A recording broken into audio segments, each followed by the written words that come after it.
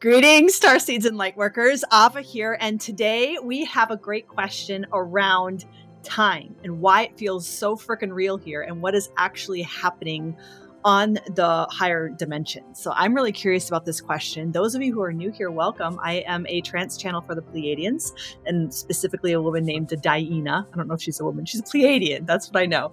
And I'm going to go ahead and go right out and bring you in touch with the Pleiadians with the following question. Why does time feel so real here? What is happening at the higher dimensions in relation to time?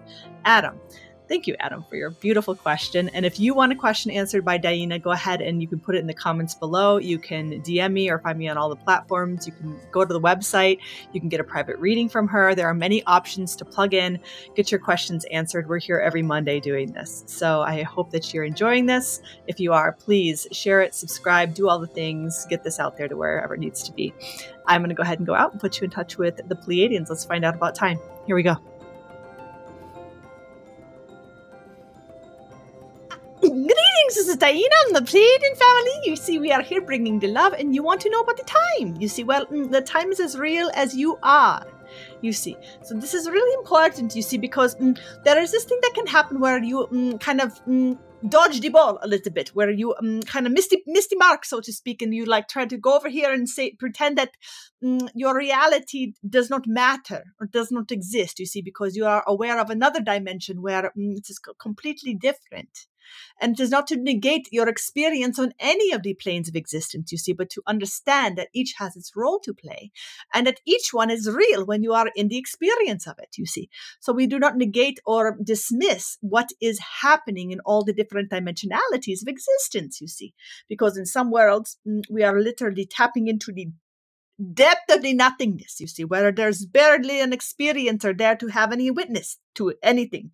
And then we're having other experiences where we're way up high in the multidimensionality of our higher self and our higher expressions and all of the, you see, all of the above. You see, and it just goes in infinite directions in both ways, you see. So where does time fit into this? It fits into the dimensionality where you are playing it out, you see.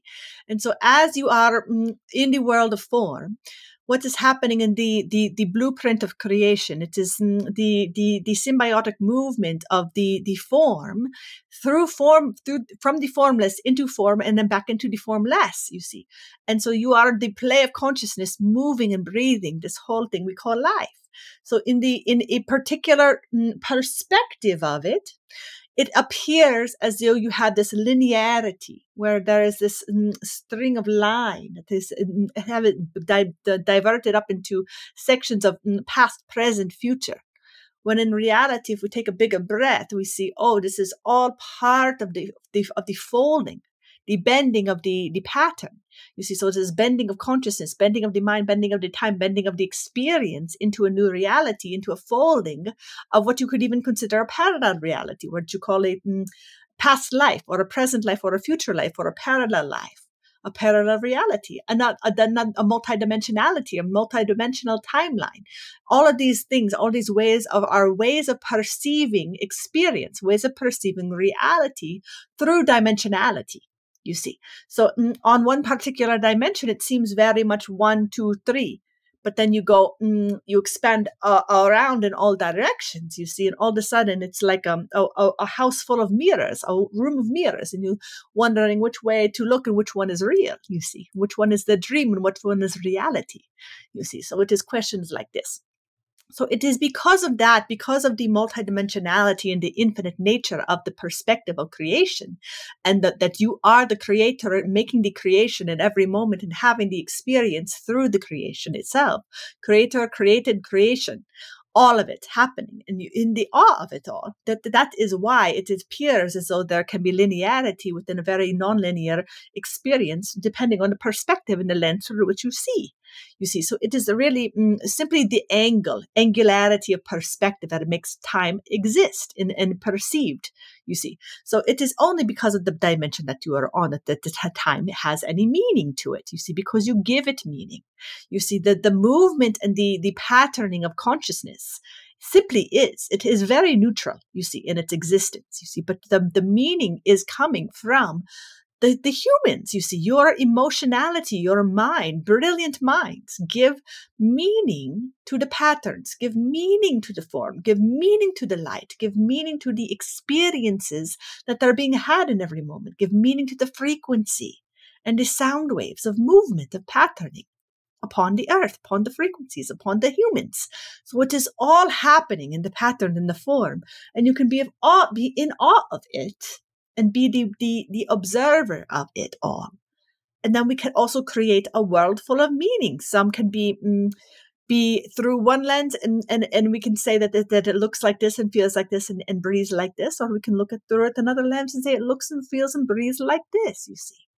And then that's where we get a little bit of argument to say, oh, this person said this and this is completely false information. And one person can say, well, this is false information. And who's right, who's wrong? You see, it is the lens through which we are seeing and feeling and experiencing and perceiving our different angles on creation. You see, different outcomes, different in different ways of different objectives, even, you see, of the same experience, you see. So this is partially why we get into the ways of relating with each other that we do as well, you see. So this is a very, maybe a little bit more in the head than we usually like to be for these kind of questions. You see, we like the heart ones that let us go a little bit here, a little bit there, a little bit ribbing people in the side, a little bit joking around, haha. But this is fine. This is fine. This is a good question, you see, for the mind.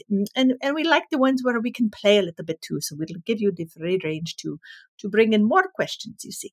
We'll keep it a little bit tight and short today, but we'll say we are very grateful for all of you here. You're doing a great job at being the humans. I know you like to hear this and that you hear it a lot from us, but this is really very true, you see. So just keep going with it. Keep going with it. Even the days where it feels a little weary and tiresome. Know that you are really right on point. You are not behind. You are not off track. You are right where you are meant to be. Blessings from the Pleiadian family. I trust that message was exactly what you needed to hear today. If you liked it, go ahead and share it and like it, subscribe, do all the things. And if you want a question asked, you can do that. Hop it on in the comments below, hop it on the website. You can get a reading over there as well. You can sign up for that. And I look forward to seeing you here again next week if you enjoyed this. Thanks so much and blessings.